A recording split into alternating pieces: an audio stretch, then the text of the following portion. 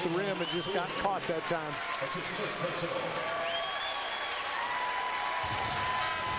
Here you see in the offense board down below.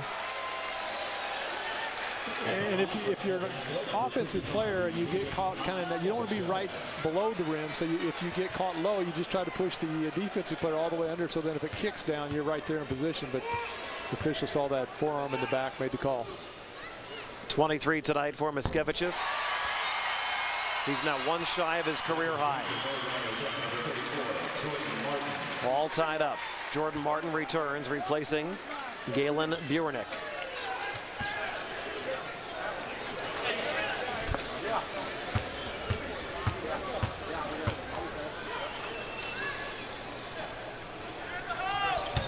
Career night for the junior from Lithuania. And I'm liking the Tom Chambers, Jack Sigma. I mean, there's a real good cross between those. You see him out there on the floor. Good reference. They're on their feet at the Ford Center.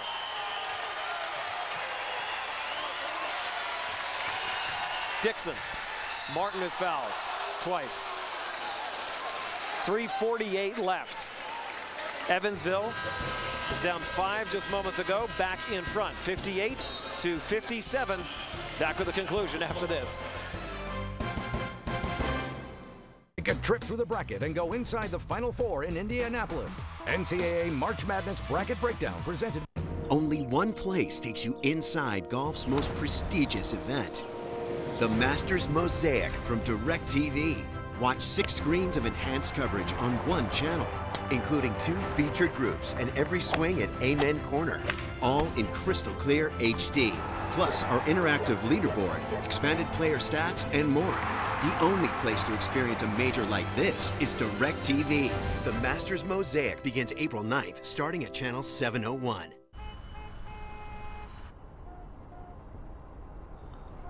Ted's morning was not going well. And when his battery light lit up, it went from bad to worse. But a quick pit stop to AutoZone, where they checked that for free, and Ted and his car were back to peak performance.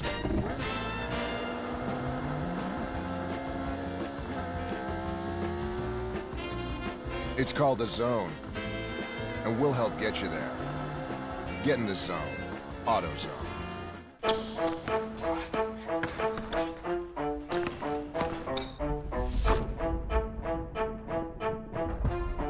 Really balling today. What's going on? It's all in the liver, bro. What are you talking about? The liver is responsible for 500 functions of the body. It produces glucose, and that generates the energy to keep the body active and the mind alert. So you mean sustain energy? Yeah, that's what I said. For sustained energy, live right with Liver Right. Donate stuff, create jobs.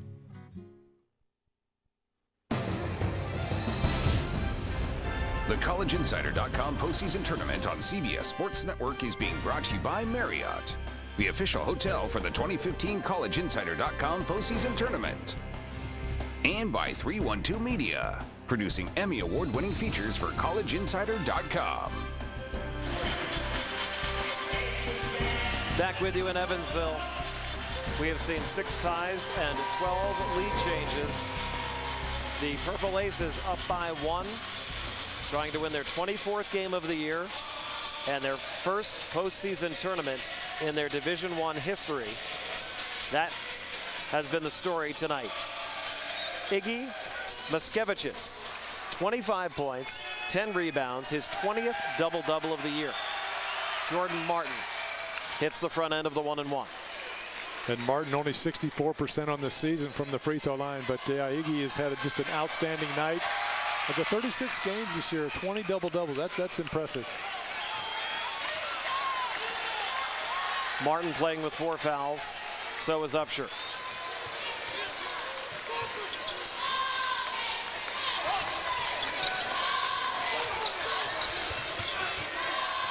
Simmons got it.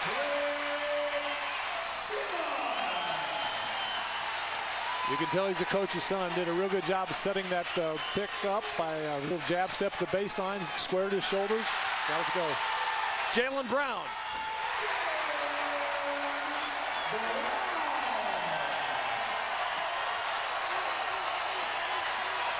We talked about Brown being the explosive of the two guards, and that time anticipation shoots the gap and finishes with the slam. And the big slide on the way into his own huddle. Think these kids are pumped up? There you see the left hand comes away with the steal, gets his feet set, throws it down.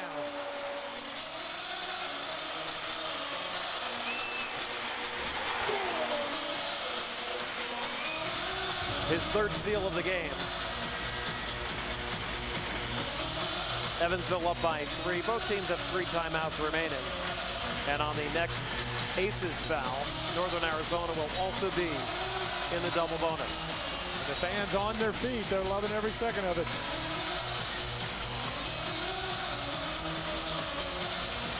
This tournament has been so great for so many programs. Give them a chance, a young team like Evansville, a chance to win 5 games in a postseason tournament and kind of mobilize their fan base for the next year. And it really just starts the things rolling for your program because you can really grow from it. How many teams have come in this, had some success, and then the next year, the year after that, they just continue to grow, makes the big dance. And it all starts with this tournament. So, you know, without this, wouldn't have the opportunity to get those things going. Not to mention real good basketball on both sides. Yanku will be shooting 2.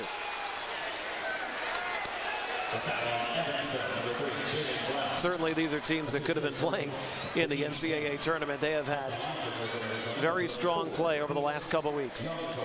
Well, yeah, Northern Arizona, I was out in Missoula, Montana for that Big Sky final, so I watched the semifinals the night before, and they had a really tough game, Montana. Montana able to pull it out right down the stretch, 1 by 2. So, you know, one bounce here or there, they could have made the big dance by winning the conference tournament. Yanku now with 229 free throws made, which is the new Big Sky Conference record for one season, passing Damian Lillard. Martin sits. Upshur and Dixon in there with Buernick and Yanku and Kaluna for Northern Arizona. First time we've seen a little bit of pressure by Northern Arizona just to take some time off the shot clock, already down to 20.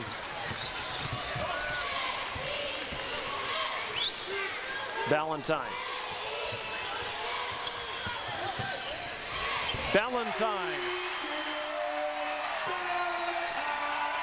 Yeah, great play by Valentine that time. Just reading the defense, didn't try to go all the way to the rim, just pulled up with a little short jump shot. He struggled, but star players want the ball in their hands in key situations.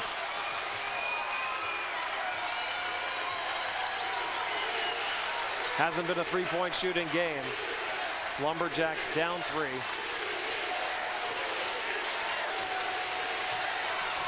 Dixon to Young. Oh! Buernick missed it with 3 on the shot clock. Wow, Dixon, what a look that was. A left-hand scoop pass inside and somehow missed a wide-open layup.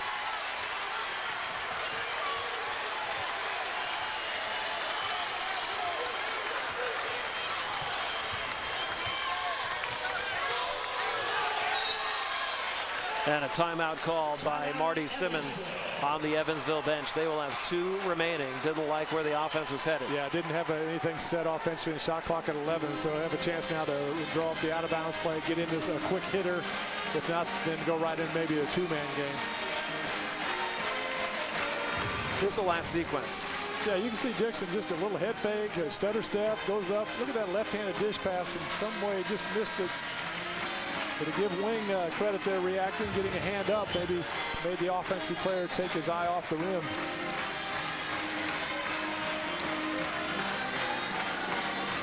Moskevicius has been a big story, 25 points, 11 rebounds. His team, the Purple Aces, in front by 3. In a quick hitter like this, who are you looking for? Yeah, I think initially you go to your star, Valentine, and then if not, look inside for Iggy or play a 2-man game, maybe let him pick and pop because he does shoot so well from outside. Or just shoot a step back 3. He's made plenty of those. Yeah, you'd like to see him maybe go to the basket a little bit more, put a little more pressure on the defense.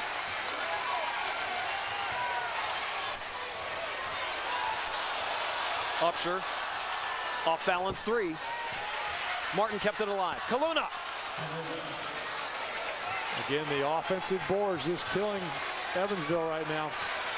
You can see Upshur really wanted to get a shot up too. Talked about taking the ball and wanting the ball in the big key situations, taking the big shots. Just couldn't get it off. Good defense. Valentine. Miskevich is rejected by Upshur. And they'll say it's Evansville ball.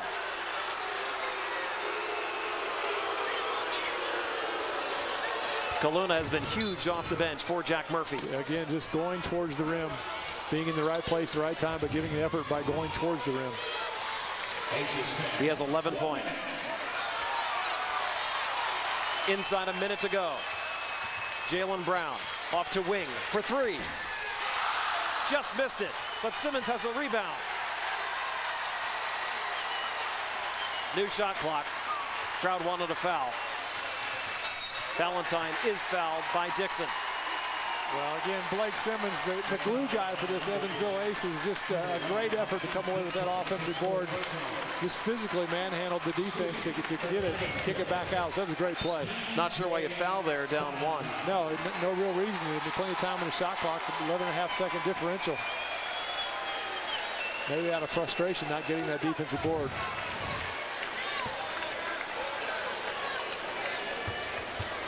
Valentine, a 75% free throw shooter. And that's down. The last year shot up in the 80 percentile. So whether it's just the logging more minutes and being a little bit more fatigued when he gets the line, he gets the first one to go.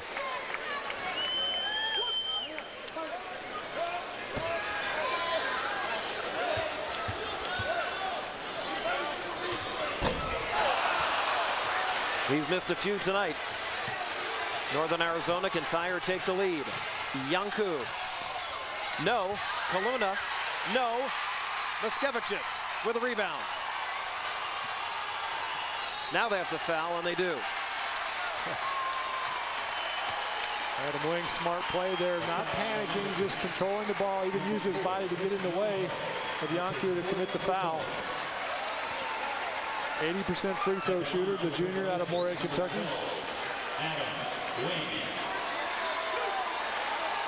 Doesn't get a lot of free throws, only 61 on the season coming into tonight's game. Nothing but net there. That's a biggie. This to make it a two-possession game with 26.4 seconds left. Yes, sir. Now, if you're Northern, you don't need a three right away. Just go to the rim, try to create some offense. If it comes out of that offense, then yes, take it, but don't fire up a three. It's not a good shot. Go to the basket. Kaluna for three. Martin tried to keep it alive. Evansville has it. Valentine trying to dribble out the clock with 12 seconds left. Miskevichus. Ball game.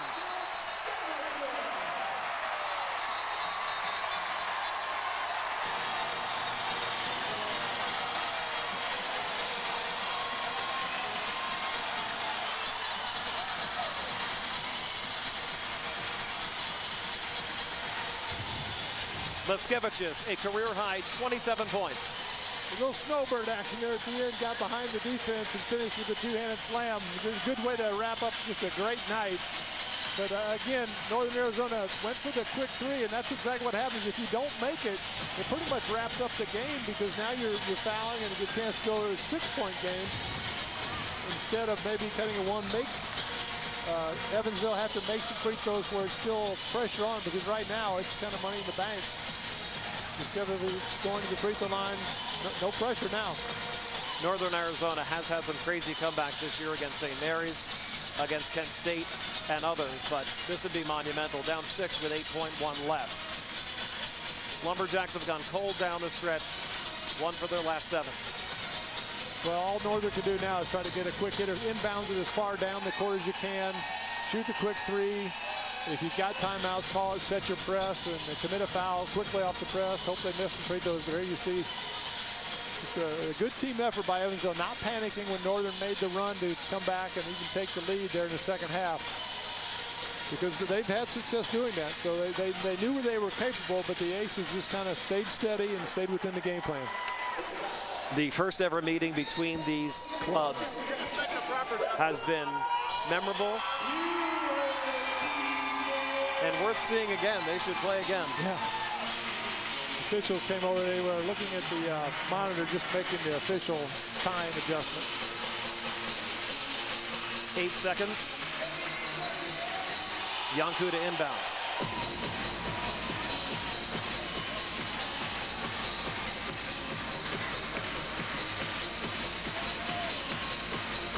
Fans here can taste it. Lumberjacks need a miracle. And I like what Evansville is doing, just coming up a little bit, showing some full court pressure, three-quarter court, to make Northern Arizona not be able to throw it to half court before the clock starts. So trying to keep them in front, showing a little bit of pressure, and then retreating. And you don't want to foul, especially jump shooters. Just try to make them change directions a couple times to take more time off the clock. Still looking at the monitor to make sure we have the time right. Yeah, they went 98 minutes, and now they're finally down to 8 minutes, and now we're at 8 seconds. So they're going to go 9 on the clock, I guess, to start it. Here we go. Yanku. They need threes. See, that's the play you run when you've got 20-some seconds on the clock, not when you're down to 8 seconds. Tried for the old school three-point play. Instead, he'll be shooting free throws. Yeah, because if they do that same play, he makes the free throws in a 4-point game. All of a sudden, it's a 2-point game, and now Evansville's got to make some free throws that really mean something. Instead, by taking that quick three and missing, you know, it's pretty much over because they get a basket on the other end. It's a 6-point game. Absolutely. Got lucky that ball didn't go in, though, for Evansville, because all of a sudden that's a whole different game as well. I get a 3-point play. Burenick back in, replacing Upshur. Northern Arizona has 5 seniors in the rotation. Dixon, Upshur, Reynolds, Springs, Burenick. This is their final collegiate game, and it's going to be a bitter taste. This is the team that won 11 of 13 coming in. And the only 2 losses were by 2 points on the road, so they were really rolling. Yanku hit them both. They get it inbounds to Ballantyne, and that should about do it with 3 seconds left. I thought Jack Murphy might hold one of the substitutions to get his defense set when the ball went in the basket, but instead put everybody in the lineup. At the line for the Purple Aces, DJ Ballantyne hadn't been automatic from the free throw line tonight. Normally a real good free throw shooter at 75%, but has missed a couple. 6 for 9 tonight. Whew, touched all the rim there. Also number 2, Quentin Upshur, and number 1, Asim Dixon. Offensive guys back in for Northern Arizona.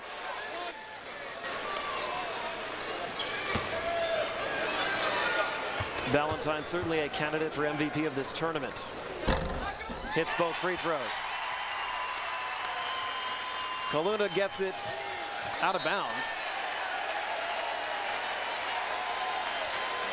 Strong arm, ball just kind of took off on him. And since it wasn't touched, they'll take it all the way back underneath the Evansville basket.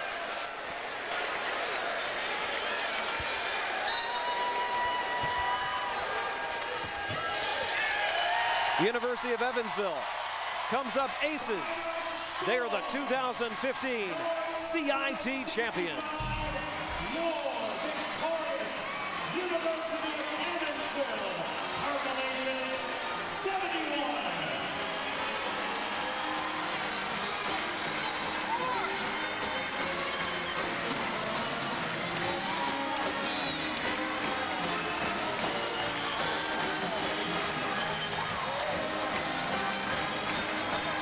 Seesaw game. Evansville led by 8 at the half. Changed a lot in the second half. Northern Arizona seemed like they ran out of steam and couldn't make enough threes down the stretch. Yeah, it's a lot to ask. Playing on Tuesday at high altitude and leaving in all day of travel, coming back, trying to adjust the time change, the central time zone here. And, you can't fault the effort, though. They gave everything they had in the tank. Just came up a little bit short. Egidius Maskevičius, the junior from Vilnius, Lithuania, a career-high 27 points to go along with 12 rebounds, leading Evansville to a 71-65 victory claiming the CIT. They win 5 straight games in this tournament after losing 4 straight entering the tournament. 2015 Most Valuable Player of the CollegeInsider.com tournament is number 31 for your Purple Aces, DJ Ballantyne.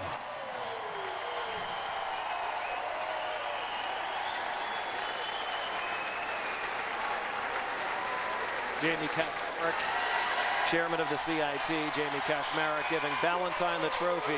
He struggled tonight, but really carried this team, averaging 30 points per game coming into tonight's final. Fans, the 2015 CollegeInsider.com champion this year, your University of Evansville Purple Aces.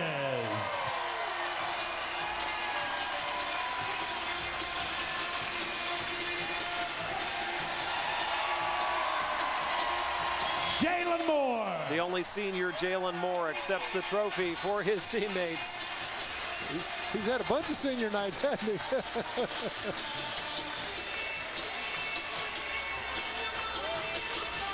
he? A happy scene for Marty Simmons' crew.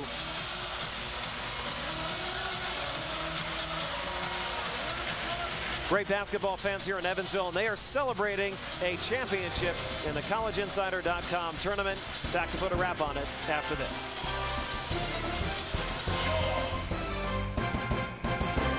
Catch up-to-the-minute press conferences from every tournament team as they experience the thrilling highs. We're not playing not to lose. We play to win. And agonizing lows. It's a bitter pill to swallow because the Final Four is so special. NCAA March Madness 360, presented by Buick, tomorrow at noon on CBS Sports Network.